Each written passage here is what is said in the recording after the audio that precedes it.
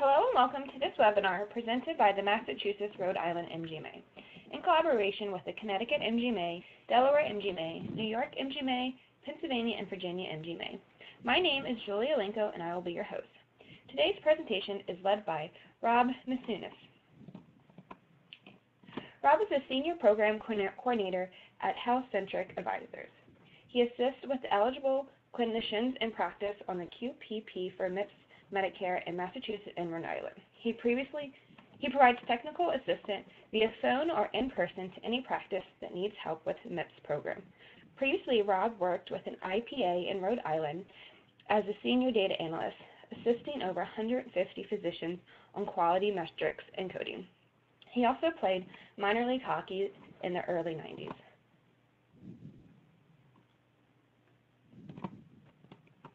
Before we get started, I would like to review a few housekeeping items and let you know how you can participate in today's web event.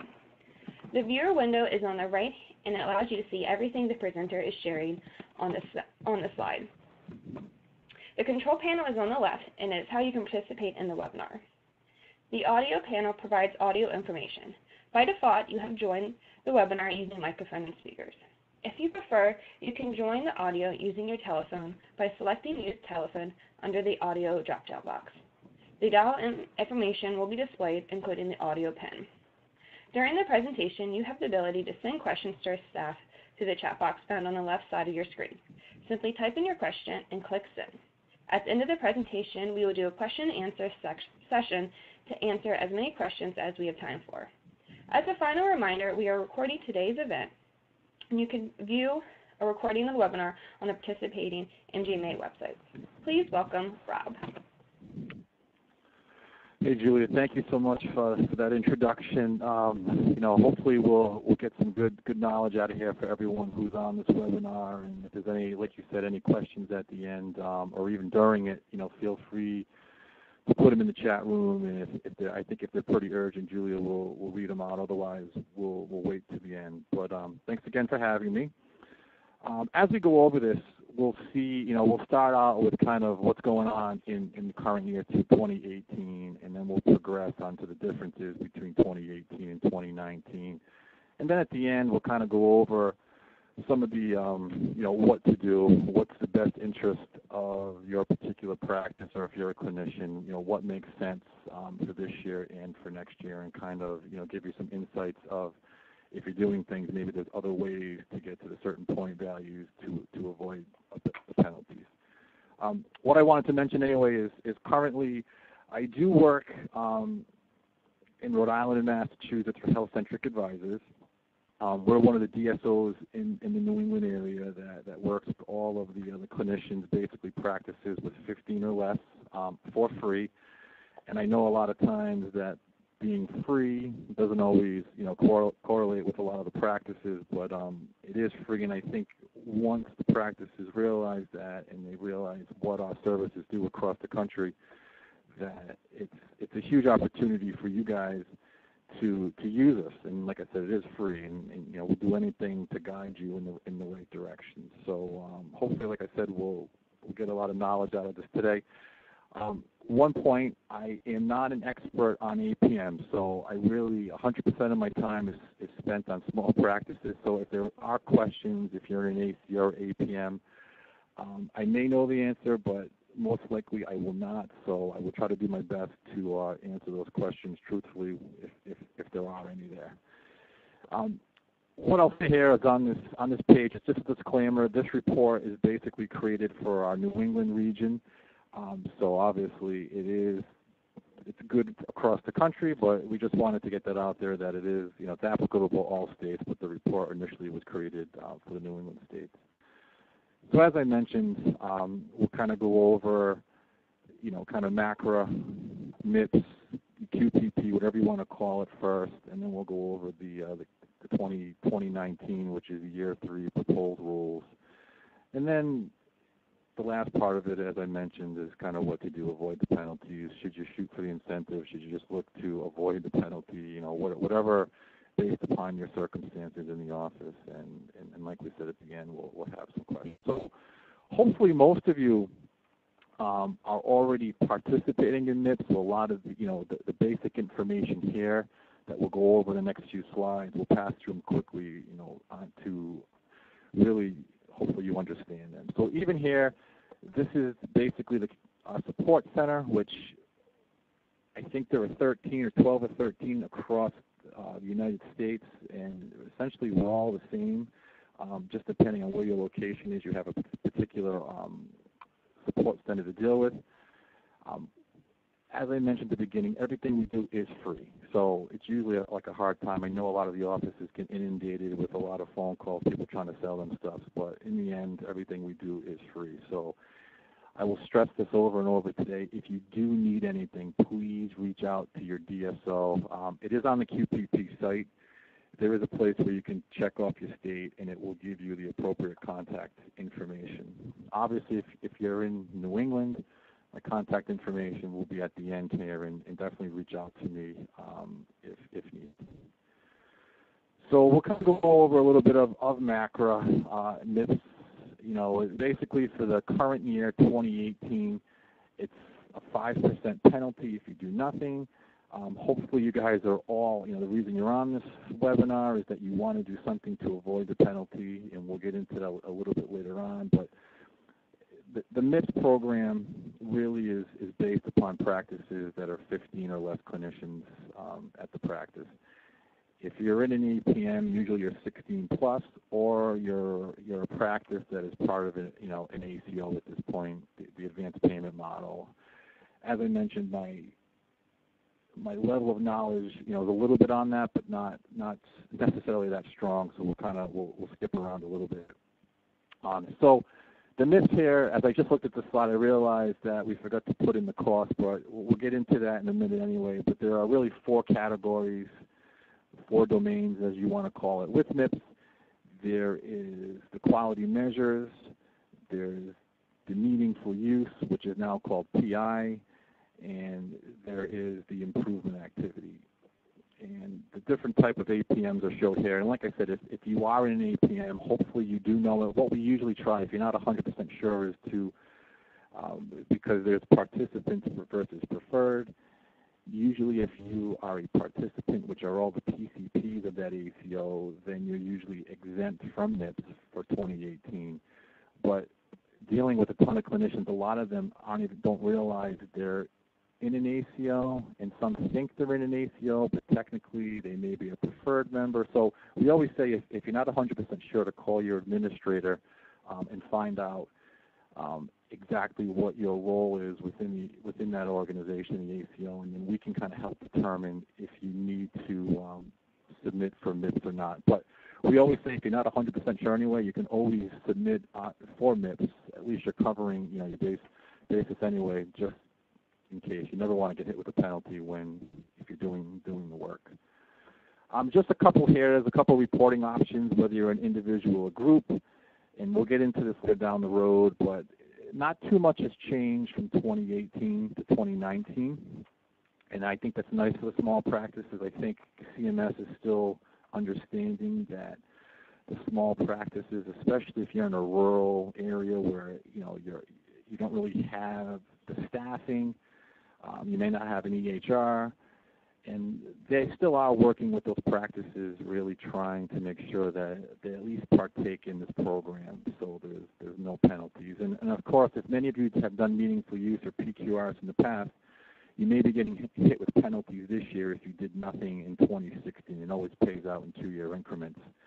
So they lump the whole all those programs into one. So hopefully you did something in 2017, so when next year rolls around, you're not getting hit with a payment. But if you did nothing, hopefully what we'll go over today will at least give you the incentive to start doing something for 18. And in the end, what I try to do from my role is really put the blinders on anyone who I meet with, whether it's a clinician or an office manager, because the program, if you go to the CMS website and read about it, it can completely just blow your mind.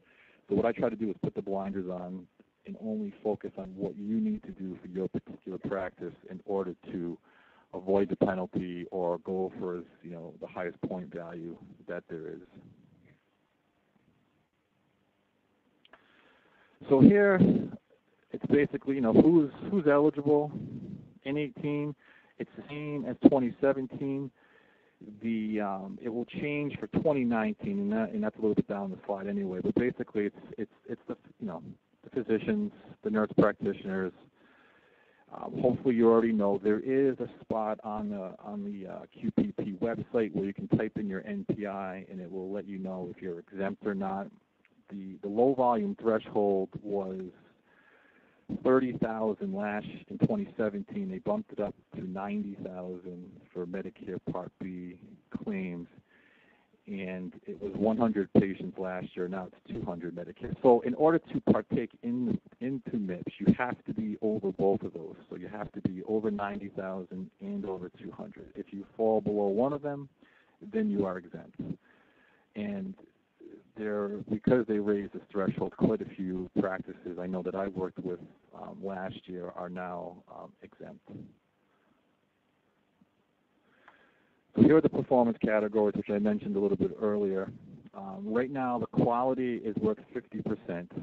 The old ACI, which was called Meaningful Use, now it's the promoting interoperability, is worth 25%. Improvement activities is worth 15%, and cost is 10%. If you went back to last year, cost wasn't in the category, and quality was worth 60%. So you can see that it's come down 10% from last year.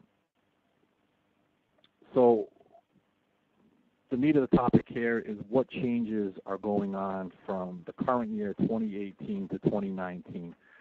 And what I can tell you is right now CMS, there are documents out there on it.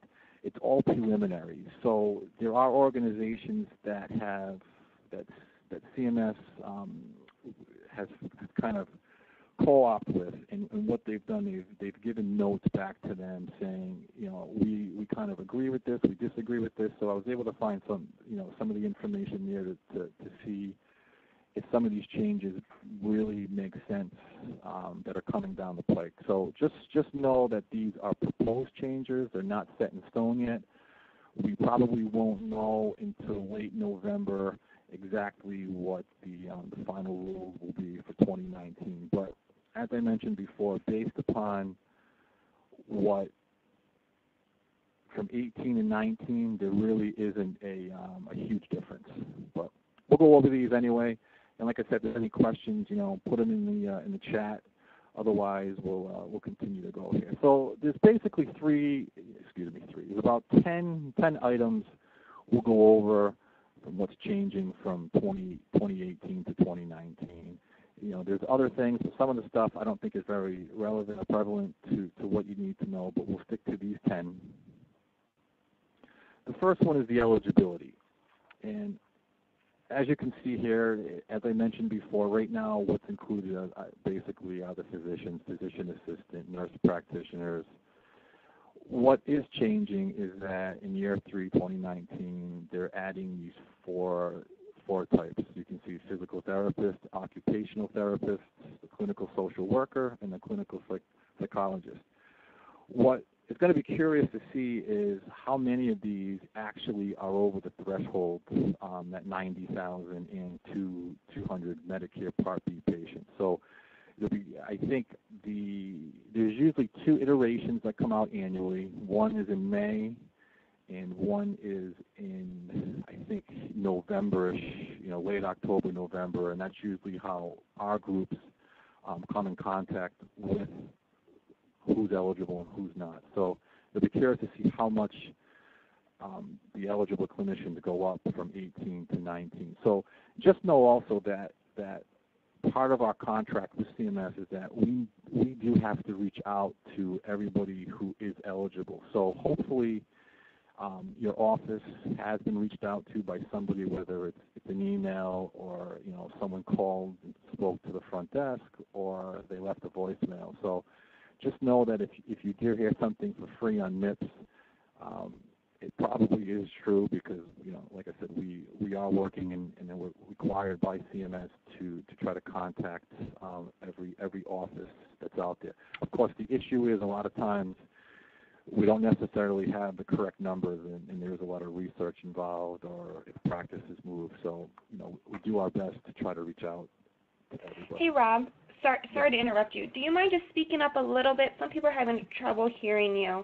Yes, and certainly. you sound just a little bit muffled. So. Sure, I will try to do my best there. Hopefully, no one will complain. All right, so we'll skip over to the next slide, which the second one here is the performance threshold. Sorry about that. So the current rule in 2018 is that you need 15 or more points to avoid the penalty. Obviously, if you don't get the 15-point penalty and the 15 points, then you're getting hit with a 5% penalty. And I know that can be, pretty substantial to many of the practices out there. If you do hit the 70-point plateau this year, and it's the same thing as what was in 17, there is an exceptional performance bonus out there. I do know that if you do get it, it is there was a small increase to your Medicare payment. What's changing for 2019 is that in order to avoid the penalty is basically doubling. It's going to go up to 30 points. So it is a pretty substantial increase, especially when you think back to 2017 when it was 3 points. So we'll get into it a little bit later on what could you do to get to that point to avoid the penalty. And they're talking in 2020 to maybe jumping that up to 70 points, but I can't imagine that will be the case because that will be a huge increase. What they've also talked about is changing that exceptional bonus to 80 points. So instead of getting 70, you'd have to be up to 80. There are some feedback on that. Is 80 points seems kind of drastic and high because if you're a very high performing clinician but you don't have an EHR, how do you get to that 80 points? We also know that many specialty practices are on a regular PCP-driven EHR. So what they're doing isn't really necessarily what they need to do. So I use the example. I have a lot of podiatrists who are doing influenza or the pneumococcal, just because that's what the EHR can do. So it may be difficult to get to that 80-point plateau next year. The third one here is the low volume threshold, and right now, as I mentioned, it's greater than or equal to 90,000 in Part B allowed charges, or greater than the 200 Medicare beneficiaries. It's essentially going to stay the same for next year. Those aren't going to go away, but they're adding a third one that says, if you're less than or equal to 200, professional services under the physician fee schedule, then you can also be excluded. So I know that Medicare came out with that. I've had a lot of questions on the physician fee schedule. I don't really want to go into today, but just be wary and just know that the iteration that will come out of eligibility, as I mentioned before, will probably be around April or May. So if you're not sure, definitely go on to the QPP site, plug in your NPI, and it should let you know. There is some talk because right now the determination periods are they're kind of out there. It basically goes from September 1st of 16 through August 31st, 17. That's based on the first iteration. So if you meet that criteria, then you're in this. If you're under one, if you don't meet one of them, then you're exempt. The second one is 9/1/17 to 8/31/18. That'll be part of the iteration number 2. Now, there's talk to say, listen, can we just have one time period? So that way everyone knows right off the bat whether they're in or out of MIPS for the current year. So hopefully CMS will kind of take that to heart and just, find the one time period and look at it. And if you're in, you're in. If you're out, you're out. So hopefully that'll be revisited.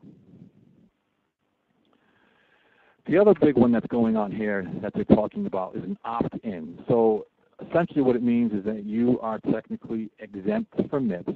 There's really no current rule for this year. It's happening in 2019.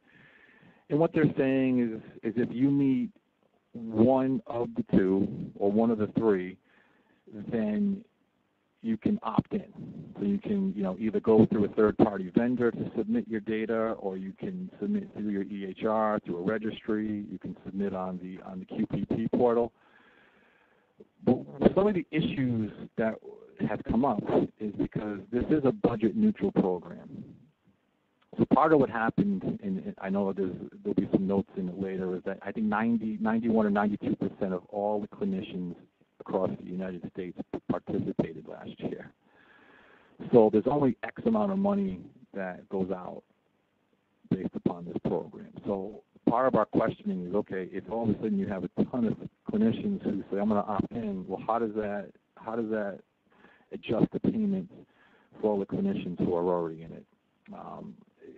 The other aspect is more for our side as a DSO, because as I mentioned before, part of our contract with CMS is to reach out to 100% of all the eligible clinicians. Well, now all of a sudden, if we have opt-in, part of our role is, do we need to then reach out to those clinicians who are opting in, and how do we know about it? So there is a little bit of feedback on this, and it'll be curious to see what happens once the final rule comes out. But currently, right now, you do have the option to opt in, especially if you're a high performer and you've been doing a lot of these quality measures or meaningful use in the past. It makes sense that you can partake in this program. One of the things that CMS has actually done a pretty nice with is a small practice bonus.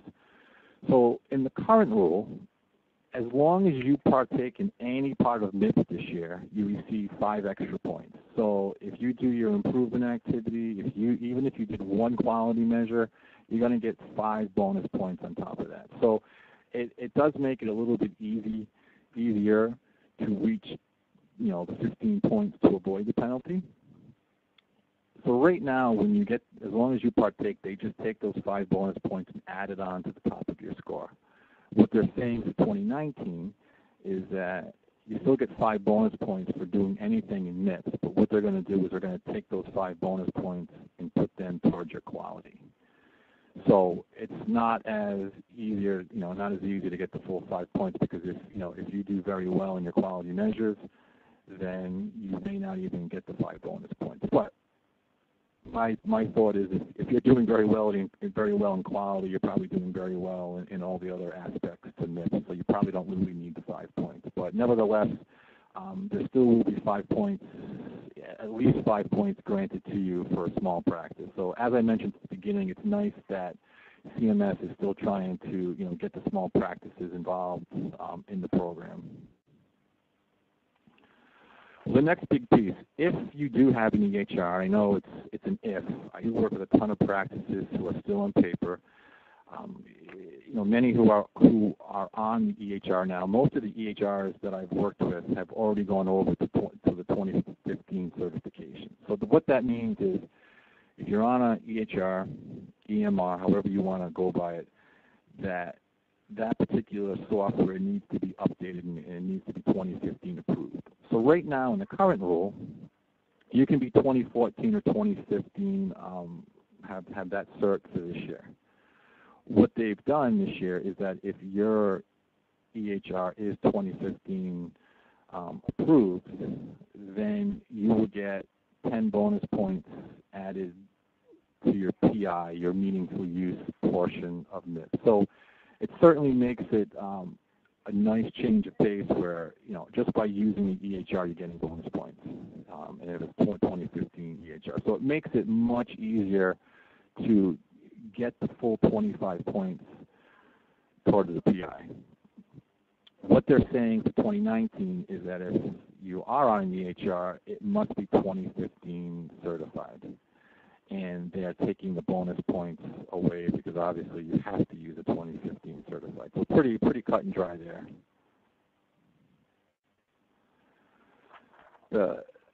The next piece here is the submission mechanisms. And a lot of what this means anyway in the current rule is that if you're going to do, for instance, your quality measures, your quality measures have to be submitted all to the same format. So if you're using a registry, all the measures have to be done through the registry. Or if you're doing claims, all measures have to be due claims. Or if you're using an EHR, the EHR either has to create the file for you or has to send it directly to CMS.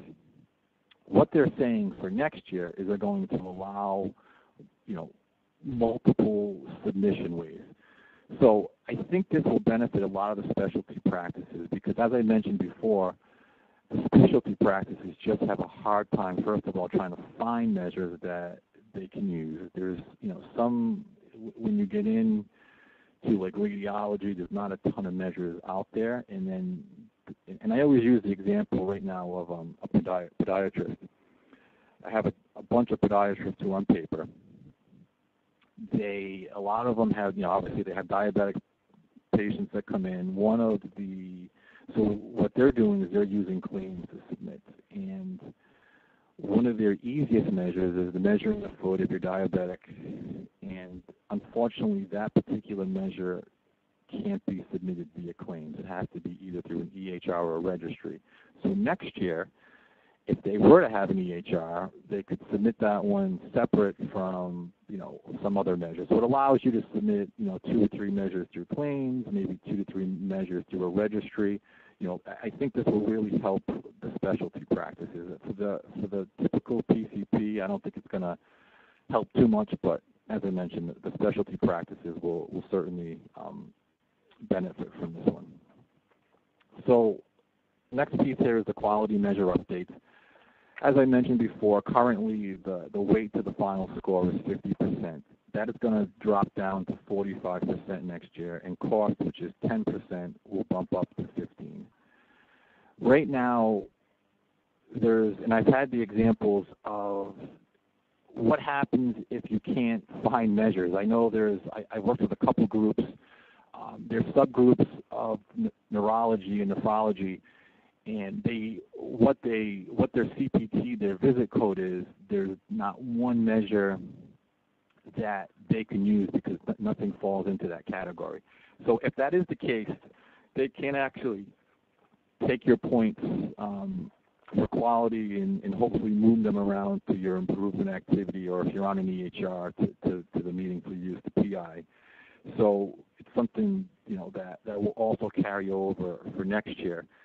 The other nice thing that if you have an EHR or a registry, if you're using one of those two, they're giving bonus points out. So they're calling it end-to-end. And what we say is just, are you reporting for the full calendar year, 2018 or 2019? What they will do for every measure that you do, and assuming you do, hopefully you're doing at least 6, they will give you a bonus point, 1 bonus point for each measure for submitting the full end-to-end reporting for the full year. Currently, if you're doing a high outcome measure, you get 2 bonus points for this year. And what they're doing is they're taking that 2 bonus points away next year. They're discontinuing it for the high priority, but you will just get the 1 bonus point for the end-to-end reporting. So when you think about it, if you do okay, if you're doing okay on your measures, you're probably going to get, maybe 7 extra bonus points this year, because you still have to have one of those high priority measures. So you figure 6 plus the 1 gives you 7 bonus points. So it makes your score a little bit easier. And even for next year, as long as you're sending the full year's worth of data, you're going to get 6 bonus points on top of your quality. So it certainly should make, getting to that 15 points this year or 30 points next year a little bit more achievable, so that way you're avoiding the penalties. So not too much for the quality measures. There's still, roughly 200 or so out there. Just be wary that which measures you're doing, because some measures can only be submitted via claims, some can be only through an EHR, some can be the whole gamut. So you just want to make sure that you know which measures you're doing and what is the appropriate submission method right now, because last thing you want to do is work on a particular measure and then to come find out you can't use it through the appropriate submission method you were going to do for this year. Next year won't be, shouldn't be an issue.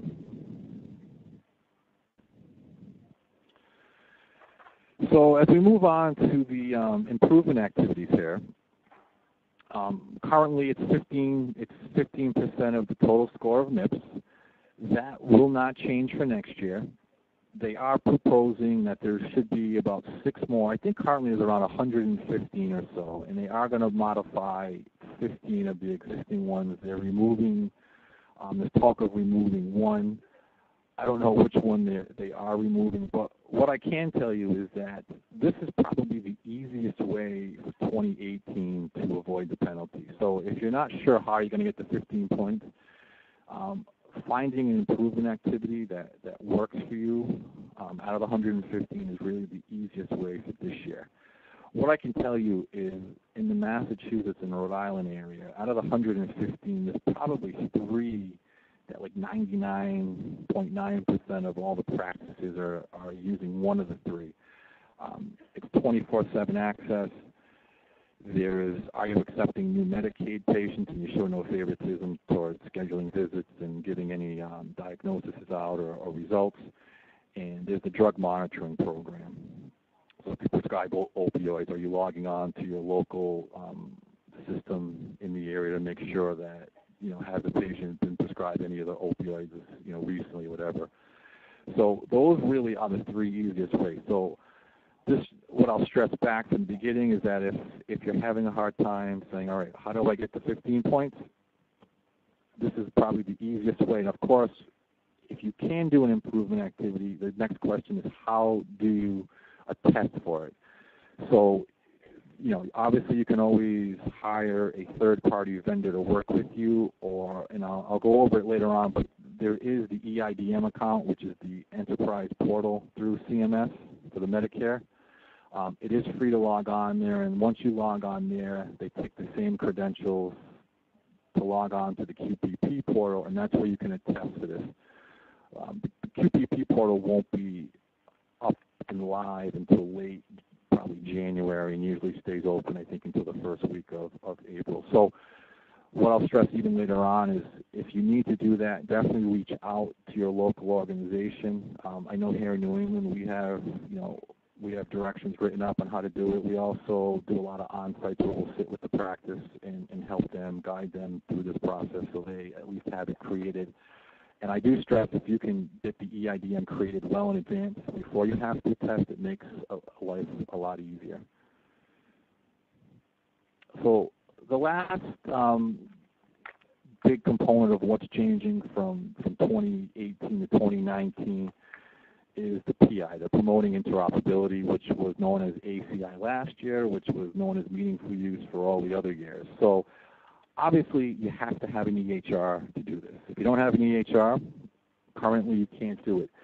There is an exception, and I think later on down the road, I talk about this a little bit later, but there is an exception where you can go on and say you are a small practice, that you don't have an EHR, and what we're hoping is that they're going to move the 25 points to quality.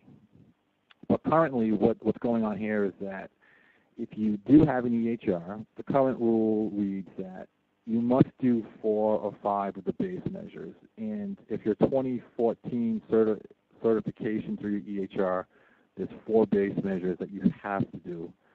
If it's 2015 cert, then there are 5 base measures that you have to do in order to even participate in this. And it's 25%, as I mentioned. The 25% part of MIPS is going to stay the same for next year. And as I mentioned right here, there's the reweighting. So if you're non-patient facing, if you work in a hospital, those CMS knows behind the scenes, it's on there that your points will be directed or reweighted towards the quality portion. What they're proposing for 2019 is that they want to possibly eliminate the base measures, which I think would actually make it a little bit easier. And I think currently, if you do your Medicaid meaningful use, it would kind of harmonize and go just how that is now. So it should make it a little bit easier. The scoring methodology, I think, will change a little bit. So the score will add up to 100, and it makes it a little bit easier what CMS is proposing, especially if you don't really understand how the scoring is done through CMS, because even currently now, just by doing the base measures, you get half of the 25 points, and then everything else is scored upon to get the full 25%. So it should make the scoring a little bit easier. And as I mentioned, the reweighting, if you're non-patient facing, or, obviously, like I think if you were in Houston in 2017, because of the flooding, I think you became, you didn't have to worry about it as well. So if there's uncontrollable circumstances in the area. But just know that this is probably going to be one of the most drastic changes from 18 to 19 out there. There is also talk of adding 2 measures to the e-prescribing. So if you currently do meaningful use, one of the first ones out there is the e-prescribe. And they're talking about basically adding 2 more kind of drug monitoring for the opioid epidemic out there. Of course, there's a lot of feedback coming out there saying, will doctors really understand this? Will the EHRs be able to track it? So just know that the feedback is there's a lot of strong feedback on this for 19. So it'll be curious to see if CMS takes that feedback and kind of maybe does small changes to the PI for next year. But we'll find out hopefully in the next month or 2. So the next thing I want to talk about is kind of, what's your best alternative? What should you do for 18 and 19? Should you, go for it? Should you just look to avoid the penalty? It's always questions that come up to me when I'm out and about. So just a quick talk. It's a budget-neutral program, like I mentioned. You can see that 91% of all the clinicians across the United States participated last year, which I think is outstanding. I don't think CMS really expected that it was going to be that high. So it was a plus or minus 4% last year. So I think a lot of doctors, what happened, who did very well, who got to the 100 points, were like, oh, I did well, I'm going to get the 4%. Because so many doctors participated, the max payout was 2.02%. So what happened initially when people got their scores and how much percentage they were getting back, there was quite a bit of feedback from the docs who did well. They were angry because they were like, we put a lot of extra effort into this, and all I'm getting is 2% back. So this is kind of where I want to talk about a little bit.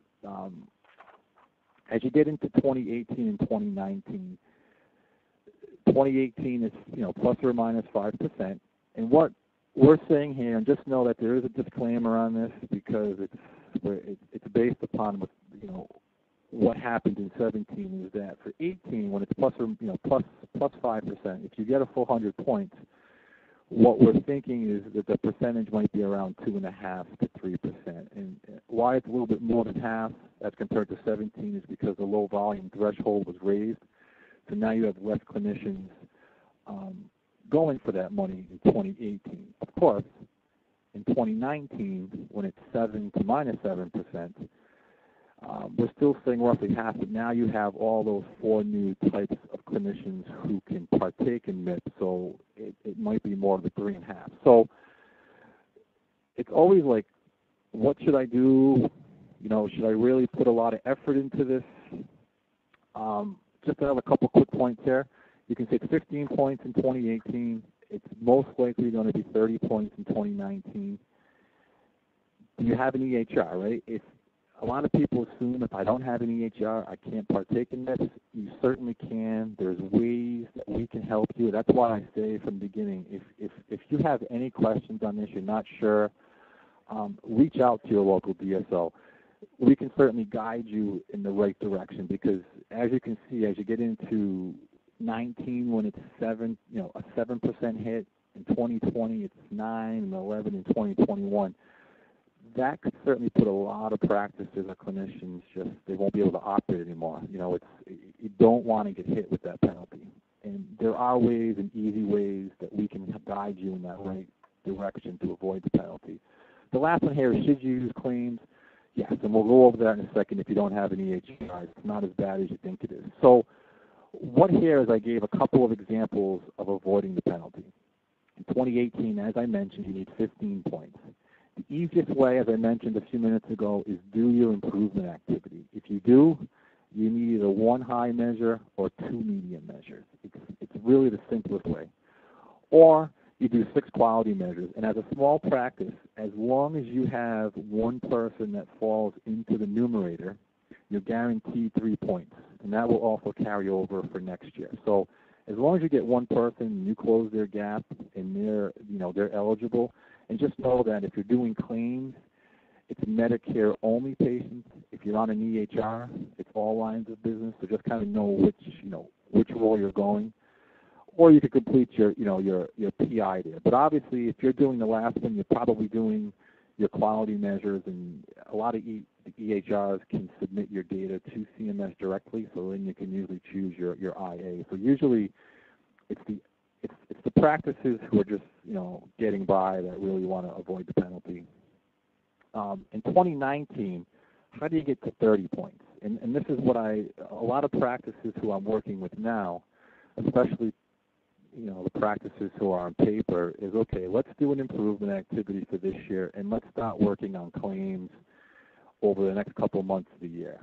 And what I tell everyone is, even if you've never done claims, maybe you start with 2 or 3, you figure out what the G codes are, those non-billable codes, and you kind of implement it into your workflow. So that way when 19 starts, maybe you've already worked in those 2 or 3, you implement the 3 other measures, you can certainly get the point values to hit 30. Because when you think about it, you have 15 points for doing your improvement activity. As long as you do, MIP some sort of fashion next year, you're going to get those 5 extra bonus points attributed to your quality measures. So that's why we say at least improvement activity and the measures should certainly, help you. On the 2019, I have 6 quality measures here. Obviously, when you're doing 6, you need to do well on them. So in order to get 30 points, you need to average 5 points on those 6 measures. So just know that there is ways. Even if you did average, you're going to get the bonus points. Plus, if you submit, a full year's worth of data, then you're also going to get extra bonus points. So it's just, it's things to think about, and this is why I stress over and over, if you're not 100% sure, reach out to us. We'll put the blinders on. We'll guide you in the direction that you need to do. And, of course, the last one is you can do your PI and IA. But usually if you're at that level, you're a high-performing practice, and you don't really need too much of our, knowledge or feedback there. The big question that then arises from all this, what should I do? Is it worth it? And as I mentioned before, it's that cost benefit. So when you think of, like this year, 5% and next year 7%, is the 2.5%, 3%, the 3.5%, 4% next year worth the time and resources that are needed to do it? So I have an example. There was a podiatrist that I was working out with in Springfield, Massachusetts. They hired a third-party vendor last year where they were typing in the names of every patient for every measure for the full year. What they told me was what they got back, and I think they were like around 1.5% is what they got back. The time and money spent for overtime probably was like tenfold for what the clinician got back. So what we came up with the idea is to add a little MIP section on their encounter form, and now they have the G codes because they do billing internally, so it's going to save them a lot of time. So it's always like when you're thinking about the incentive, do you have the staffing? A lot of solo practitioners don't really have the time. They just want to do the least amount as possible to avoid the penalty. One of the big things, if you do have any EMR, are you checking the appropriate buttons? I mean, we all know, especially as clinicians, they may put it in the note, but the way the EHR gives you credit is you have to check something or put in a specific diagnosis code. So you want to make sure that you exactly know how the EHR is scoring you. And as I mentioned, the time and effort. Is it worth all the extra effort to get 100 points or 90 points or 80 points? Is that percentage worth all the extra effort? And then, another big aspect of this is what is your Medicare percentage to your practice? I have a couple big practices that it's like 60, 70%, and they're their gross of Medicare is excess of a couple $1 million. So it makes sense for them to change their workflow to get the highest score as possible, because that's a lot of money for them. And obviously if your Medicare percentage is 25, 30%, then maybe you just continue on your same workflows. At least you know you can avoid the penalty and go from there. But obviously it's every doctor is unique and different. It's something that you personally have to really think about what makes the most sense. This is like a little bit of a miscalculator, so this could help you. And I know, unfortunately, a lot of times it comes down to dollars and cents for doctors. This particular, it's a third-party vendor. And what this is based on is if you had grossed $120,000 in Medicare Part B the last year, and you actually got 100 points on MIPS. And what it does, it kind of dictates what it would be for 27, 28, 20, the 3 years here. But really what I want to focus on is the last line, where if you did nothing, that would be your penalty. So as you get into 2019, an $8,000, $8,500 penalty, I mean, that, as I mentioned back a little while ago, that could put practices out of business if you're getting hit with that. And you think in 2020, when it's, you're probably looking at 10, 11,000 for a hit. So my suggestion to everyone is definitely talk to someone if you're not sure. There are ways that you can easily avoid the penalty. The next one here basically lists all the DSOs across the United States. Each state obviously has one. Reach out to them. This is all on the QPP site. We can certainly send out these links if needed, but everything we do is free. Personally, I do a ton of on-sites. I find it really easy, and I find it much more helpful to kind of build that relationship, and I stick with my clients. Try to email them monthly, and if anytime they need help, they know they can reach out to me. So just know that, we're out there. It is a free service, and we certainly will support you in the best that we can. So is there any questions or anything, Julia, you want to? Yep, we have a couple questions coming in. And a reminder to use the chat box if you have any questions here for Rob. So the first question, has there been any discussion about expectations for EHR who haven't upgraded yet by 2019? There is a possibility that you could be exempt. There could be that exception. I can't think of the word right now, but exempt for it. So it's one of those that, as I said, the meaningful use portion really is, I think, going to be the biggest component, the biggest changes from 2018 to 2019. But I believe if your EHR will not update, there is the possibility that you could be exempt from that. Now, that's something that if you are exempt, you have to go on and fill out. It's like a 2-minute little survey. But you take that chance that CMS could say yes or no to it. Perfect. And then next question, what happens if you don't upgrade to 2015 certified EHR? Is there an all or nothing situation? I assume the question is if you don't have an EHR currently, no, it's not gonna. You won't be penalized. Like right now, there is that exception, which we're hoping that CMS will approve, that will take your points over. But if you are on a 2014 certification and you're not upgrading, basically 2 things. Hopefully, if you fill out the exceptions online, CMS will approve it. I don't know. Hopefully, all the EHRs, though, do realize the rules of what's going on, that you have to use a 2015 certification, and they will update. But I don't really have a definitive answer on that, because the PI is really the biggest. I think there's a lot of questions on really what's going to happen with that for next year. Awesome. Next question that came in: when does the EHRT 2015 implemented to get the bonuses in 2018? If we upgrade at the end of this month for 2015, will that get us the bonus points? Technically, you're supposed to be on it for a full year.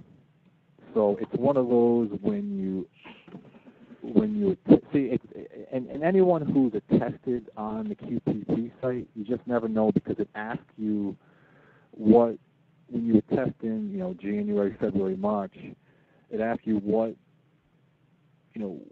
current version are you on. So I can't really give you a definitive answer there, but usually you choose the most recent version you're on, and I think if you choose a 2015 certification, it will give you the bonus points, but I'm not 100% sure how that will work when you go to the test. Okay, thank you. Okay, so Lisa provided some information for the folks in Connecticut that can reach out to her. Okay, next question. Will you be able to report 2019 quality measures from a 2014 CHRT? The PI category won't work, but will qualify, or will quality? I believe it should. Hopefully your EHR will be able to produce, it's called a QRDA3 file. As long as they can produce that file, either you can submit it directly to the QPP portal, or they'll be able to send it directly to CMS. But that's a great question. I know that they know that the PI won't be able to work, but the quality measure shouldn't be an issue. And the other thing I can say is anyone who's out there from Connecticut, Lisa I work with her. She's excellent.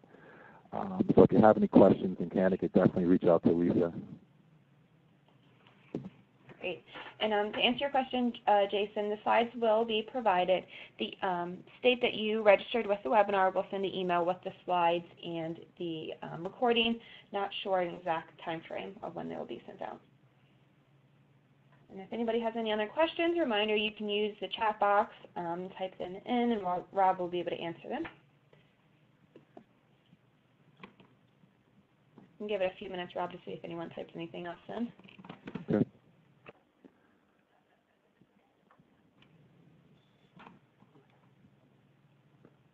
Yeah, I mean, hopefully a lot of people, as I mentioned at the beginning, that are already, doing MIPS. It's not brand new to them.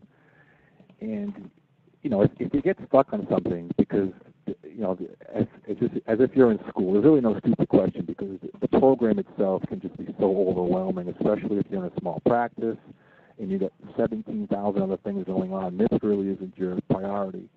So there's a ton to it, and that's why we say, reach out to, one of your, wherever your local group is, and we can certainly, set up some time. And as I mentioned, and I don't know how other groups across the country, but here in New England, we definitely do a ton of on-sites, and I find it to be a very, rewarding on both ends. Great. So if there are no other questions, we'll wrap up today's event. Thank you for attending today's webinar. The recording will be distributed to all registrants through email. If you attended today's webinar as a non-member, please inquire about membership opportunities through your local MGMA chapter. At the conclusion of this webinar, you will be sent a brief survey that will ask you to rate the webinar on a 5-star scale. A separate survey will be sent to your email for a more in-depth look at today's program. That concludes our webinar. Thank you again for attending, and have a great afternoon.